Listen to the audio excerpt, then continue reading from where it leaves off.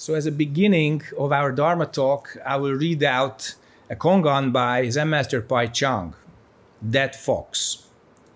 Whenever Zen Master Pai Chang gave a Dharma talk, an old layman would come to listen and would leave with the monks when the talk was finished.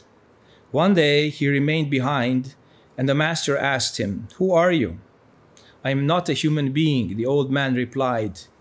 "In the distant past, in the time of Mahakashyapa, I was the master of this mountain and made a great mistake. A monk once asked me, 'Is an enlightened person subject to samsara, the wheel of cause and effect?' I replied, 'No, an enlightened person is not subject to cause and effect.' Because of this answer, I was reborn a fox for 500 generations. Now please, Master, give me one sentence to liberate me from the fox's body. Is an enlightened person subject to samsara, the wheel of cause and effect?" "Cause and effect are clear," Pai Chang said. Upon hearing these words, the old man got enlightenment. He bowed deeply and said, "I am already liberated from my fox's body, which can be found in a cave on the other side of this mountain. Would you please bury it as you would a dead monk?" The master then had the temple director strike the moktak and announced that there would be a funeral for a dead monk after the midday meal. The monks wondered aloud, "What does this mean?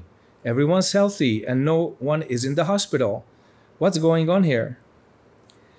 After lunch, Master Pai Chang led them to a cave behind the mountain, poked out the dead fox with his staff, and had it ceremonially cremated. In the evening, Pai Chang told the whole story to the assembly.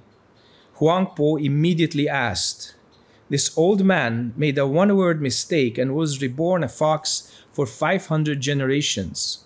Suppose he had not made a mistake. What would have happened then? Come here and I'll tell you." Huangpo then walked up to Pai Chang and slapped him. The master clapped his hands, laughed and said, "I thought that the barbarian had a red beard, but now I see that the barbarian's beard is red." Questions. Not subject to cause and effect are clear. Are these the same or different? How did the old man become free of the fox's body? What kind of body would the old man have received if he had not made a mistake? Why did Huangpo hit Pai Chang? What is the meaning of "now I see that the barbarian's beard is red"? Commentary. 3 heads and 7 legs. Who controls this man? If you have a mouth, you can never control him. If you can find a rabbit's horn, then controlling him is possible. How do I know that I practice in the right way? You come to interview, and if you solve the Kongan, it's the right way. Don't make anything, okay? Too complicated, cannot progress. Also, don't check your mind. You want to check your mind? I'm doing the right practice. I'm the good afik. Not the bad afik, I'm the good guy. Don't do that.